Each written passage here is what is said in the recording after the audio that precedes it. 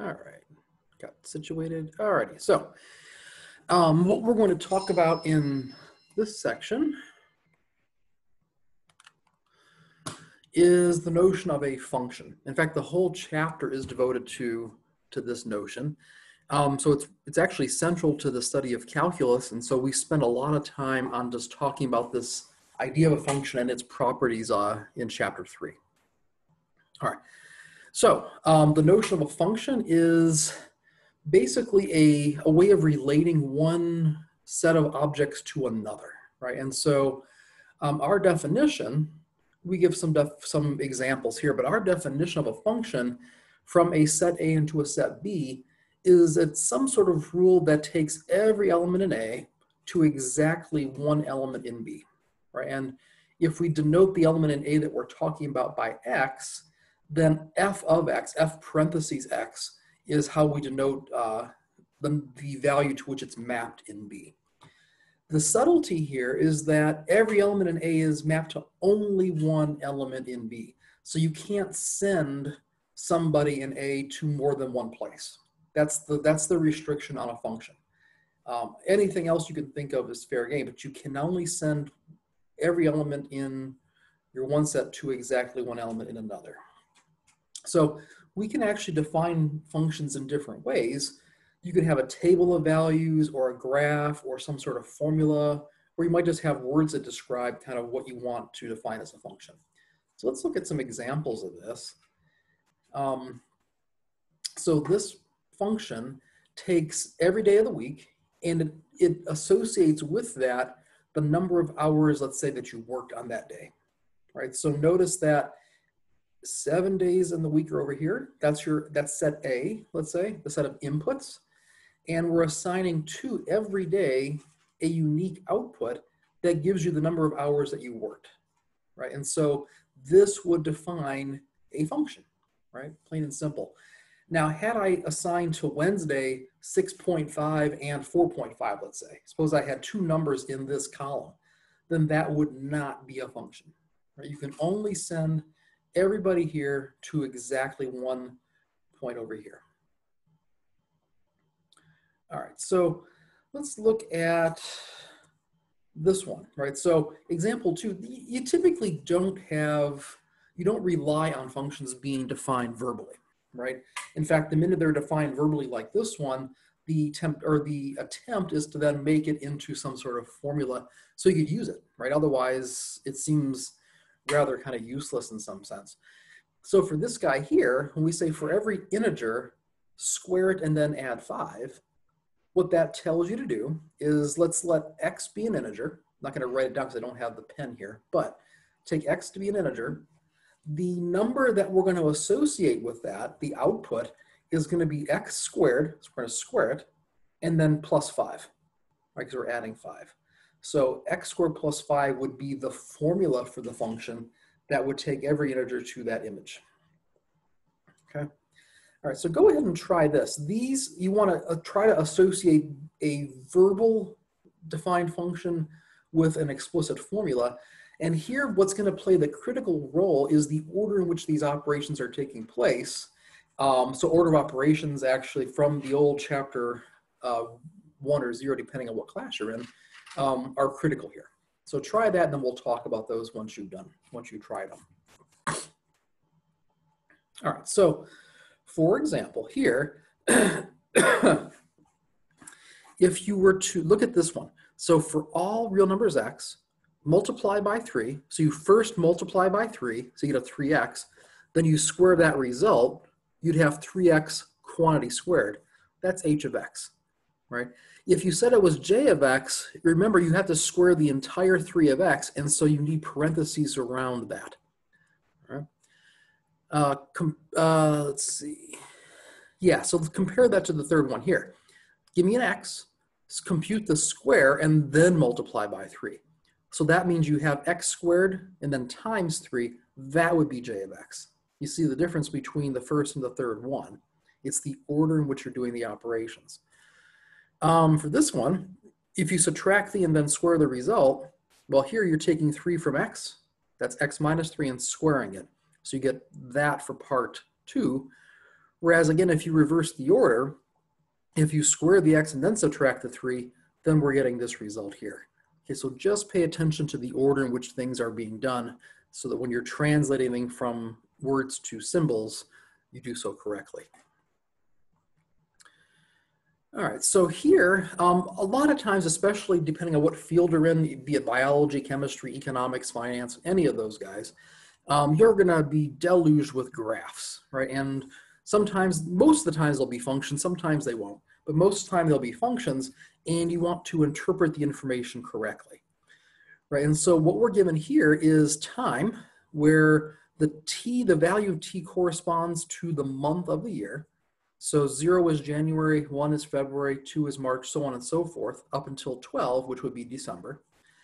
And the y-axis is the number of bear sightings, apparently in some sort of remote part of the United States, let's say.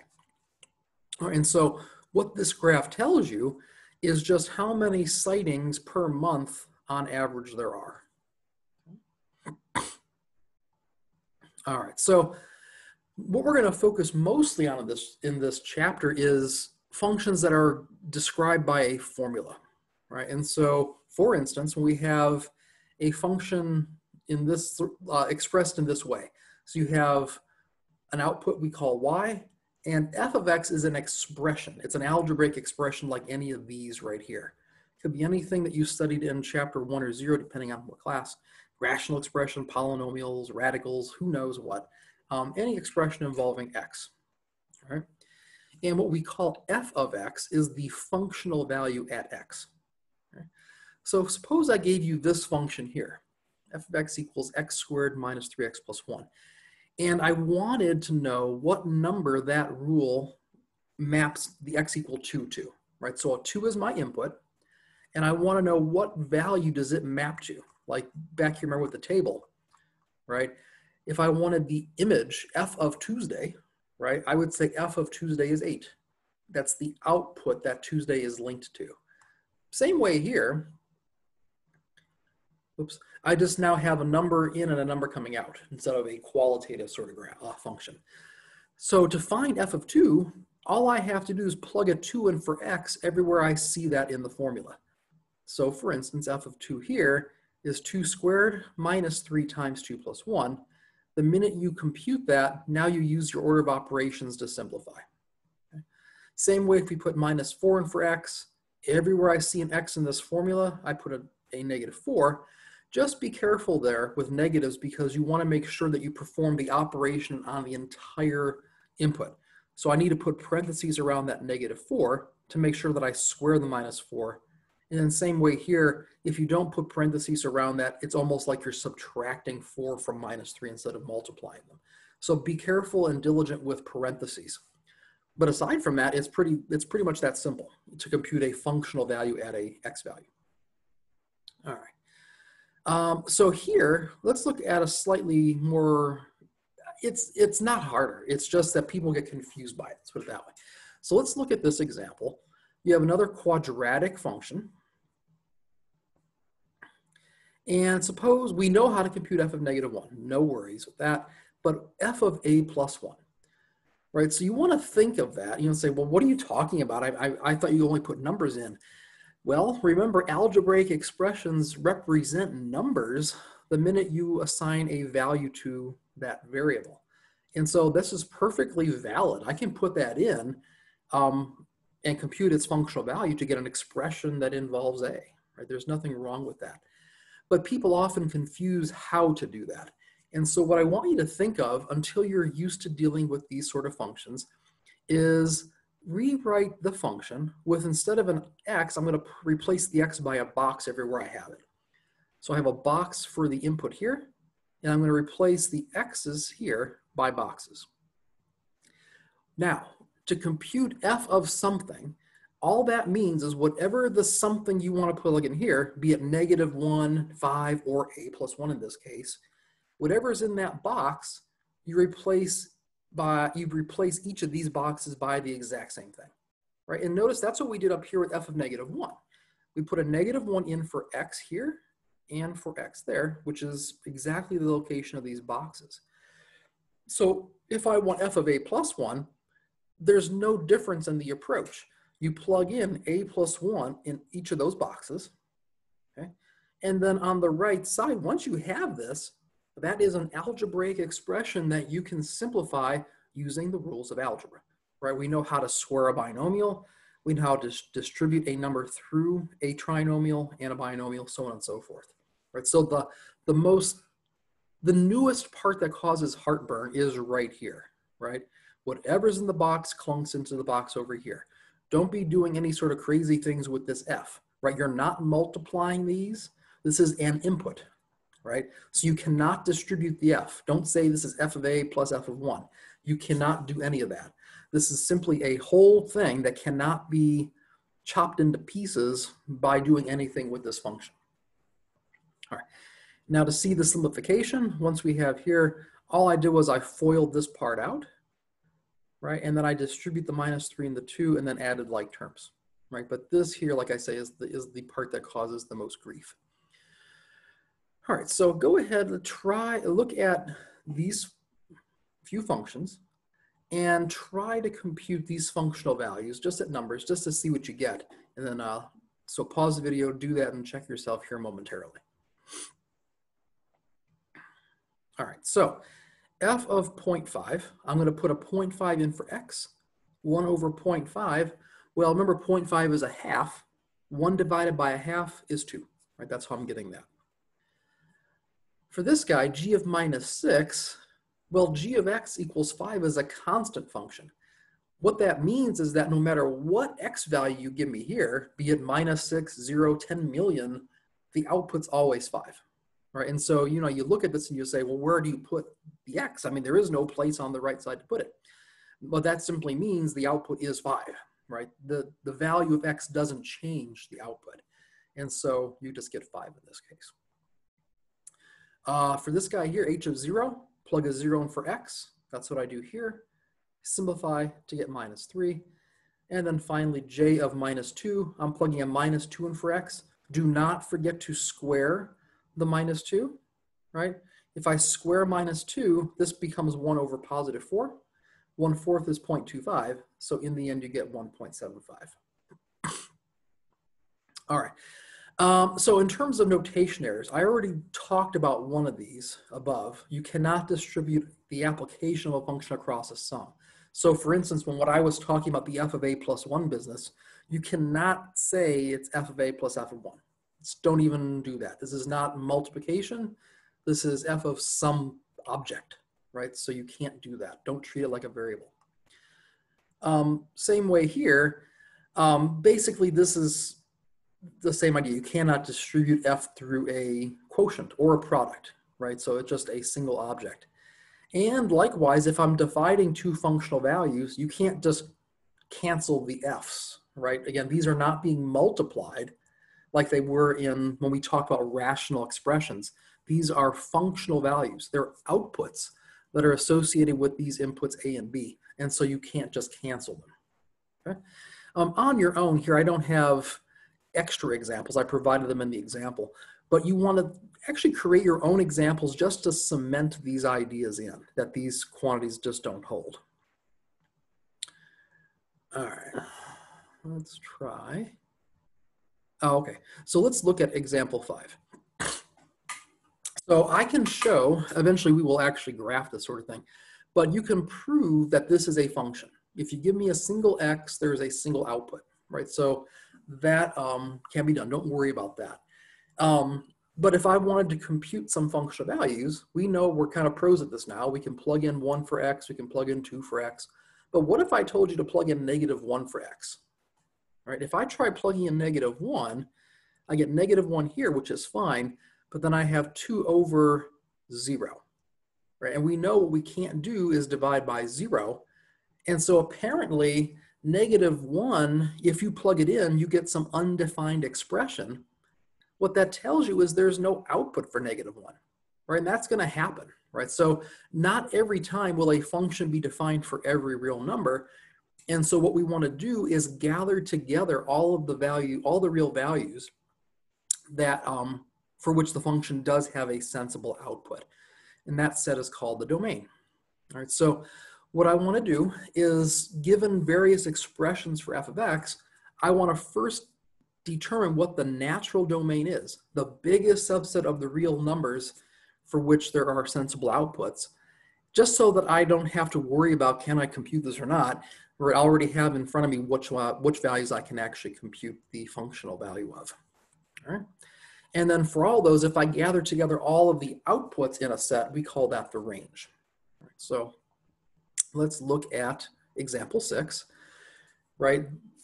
The only number that causes grief on the right side is the one that makes the bottom 0. And so -1 does not belong to the domain, but every other number you give me provides a sensible expression, right? And so the domain here, the natural domain, is every real number except for -1. And so if you think about what that looks like on a number line, you have a full number line, and then you'd have at -1, you'd have an open hole, right? And so if you want to write this using interval notation, start at -1 and go to the left, that gives you this guy. Start at -1 and go to the right, that gives you that guy, and then union them together, right? That set is the domain. All right, so next for another function, what if I consider square roots, right? Now, when we talked about radicals before, we noticed that if you happen to have a negative radicand and you're taking a square root or a fourth root or any even index root, you're going to get an I. And what we're not going to allow to have happen now is there to be an output that involves I, right? We want to look at real valued functions, which means they take real numbers to real numbers, right? Because we want to be able to graph them.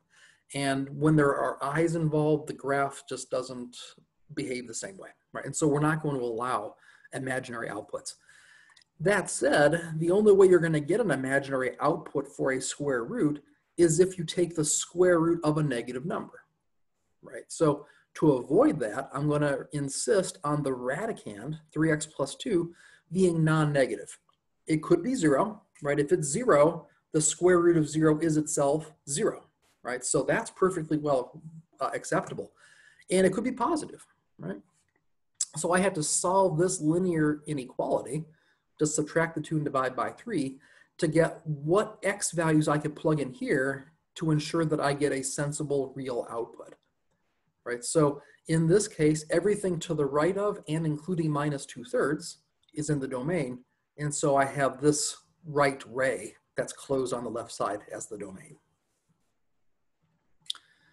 All right, let's go ahead and try these, right? So 3 functions, you have rational expressions and radicals all tossed in. See what you get, right? So pause the video, try to do these and see what all you get, and we'll talk about them when you come back to the video. All right, so let's look at the first one. It's purely rational expression, polynomial over polynomial. And so the only time rational expressions are not defined is when the bottom is 0. The bottom's already factored. And so we know that a product of real numbers is 0 only if one of those numbers happens to be 0, right? So x could be 0, x plus 5 could be 0, or x squared plus 1 could be 0, right? And if any of those is 0, then we're dividing by 0. That's no good. All right, so, well, if x is 0, then we have to throw 0 out. The number that makes x plus 5 0 is -5. So we'll need to throw that out from the domain. And here, x squared plus 1 is always it's always positive. In fact, it's always bigger than or equal to 1, no matter what real number x you put in there. And so it's never 0, right? That's not going to give you any point to remove from the domain. And so the only values we're throwing out are 0 and -5. And so the intervals that I get, if you think of a number line, you'd have a number line with 2 holes, one at -5, one at 0. And so the intervals in between are all part of the domain. All right. For the second one, this is basically just like example 7 that we talked about, right? It's a square root. So in order for this to produce a real number, the inside has to be bigger than or equal to 0. If you solve that for x, add 7, divide by 4, you get this right-hand ray. Right? Keep in mind, had this been a cube root, you can take the cube root of negative numbers, right? Because if you cube a negative number, you get a negative number back. So just be careful. Cube roots, the domain here would be all real numbers, right? If I had the fourth root, same story. The inside has to be non-negative. So it's just a distinction between even and odd index radicals here. And j of x is very similar to h, but now I'm dividing by this radical instead of just having it in a numerator. So we have an additional restriction, namely that the radical itself cannot be 0, right? Not only does the radicand have to be non-negative, I cannot put the x value in there that makes it 0 because the square root of 0 is 0, and I can't divide by 0, right? So here, the only extra restriction over part 2 is I have to now throw out 7/4, and so now I get this open right-hand ray. All right, so let's take a look at this. Now, what if we start throwing them together? Right, you can form functions by plugging anything in for these algebraic expressions. So what if I have both of these radicals and parts at the bottom, right? Well, you handle one restriction at a time. There's no difference in the approach. You just have to get more restrictions is all. No big deal. So look at the bottom. The bottom cannot be 0. And so I have to throw out both 0 and -5, just like I did here. Furthermore, in order to produce a real number, I need the radicand here to be non-negative. So I need 1 minus x to be non-negative, right? So I need this condition too. But if I solve that for x, add the x to both sides, you'd get 1 bigger than or equal to x. But remember, you read inequalities from the variable. And so 1 bigger than or equal to x corresponds to x less than or equal to 1. Okay, so if you were to graph all of this on a single number line like I did here, you would start at 1 and shade to the left. That would be a left ray that corresponds to this piece. But then you also put open holes at 0 and at -5 like I did, right? Because I can't allow those values in, I'd be dividing by 0. And so in interval notation then, I have this guy here, which is this piece. I have the piece between -5 and 0. That's this open interval. And then I have the half open interval from 0 to 1. And I'm simply unioning those together. All right. Your turn here. Same idea. Let me just talk you through briefly and I'll let you check it on your own later. You can't have, the bottom can't be 0, right? So I have to throw out x equals 2 and whatever makes that guy equal to 0. And don't forget, you have to, since this is a even root, you need the inside to be non-negative, but it can't be 0, right? So you're going to solve the inequality 2x plus 1, oops, strictly positive, right? And so we know that x has to be bigger than -1/2 and x cannot be 2, right? So you have those two conditions that have to hold. Notice I didn't do anything with the x plus 1, right? That's in the numerator of the fraction. It doesn't itself have a square root around it. So there's no value of x that makes the numerator undefined, right? You can have a 0 up there. 0 over a number that's not 0 is equal to 0, right? So in other words, 0 over 5 is equal to 0. That's defined. And there's no reason it can't be negative because I'm not taking the root of that. And so I only have the two restrictions, x not 2 and x bigger than -1/2. You always want to try to draw those on a number line. And so you have the open interval from -1/2 to 2, and then from 2 to infinity unioned up. All right. And then example 9, I'll let you read on your own. It's just a matter of computing with functions and interpreting in context. So it's kind of getting you geared up for what you consider to be word problems, but now using functions to model them. All right, so I'll let you read that one on your own. And then your turn 6, let's actually talk about your turn 6.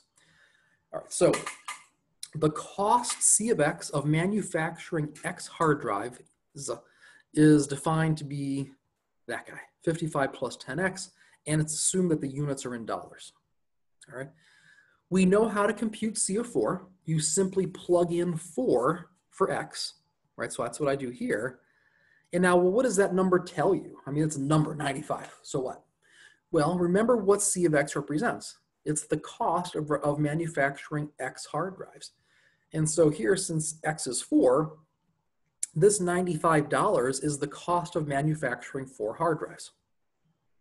Okay, that's the interpretation of that function. All right, units are very important, right? So that's true no matter what field you're in. We don't want to do this in a vacuum, although sometimes just with computations, like in algebra, just to get you used to the rules, we'll have the, we'll just have you do this stuff outside the context of a real world problem, just to get you adept at working with these expressions. But the minute you're in a real world problem, you have to account for units. It'll help you interpret what the meaning is. All right, and so part 2 here, what is meant in this context by a solution of this equation? Well, remember, C of x represents the cost of manufacturing X hard drives. If that cost is equal to $455, what a solution would be is the number of hard drives X that you could manufacture, so the cost would be $455. Okay. Think about that.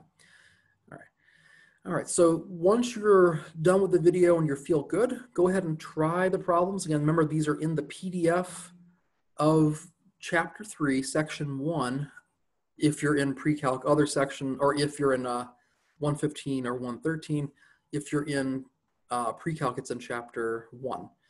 So go ahead, try these problems and let me know if you have any issues. All right, take it easy, bye.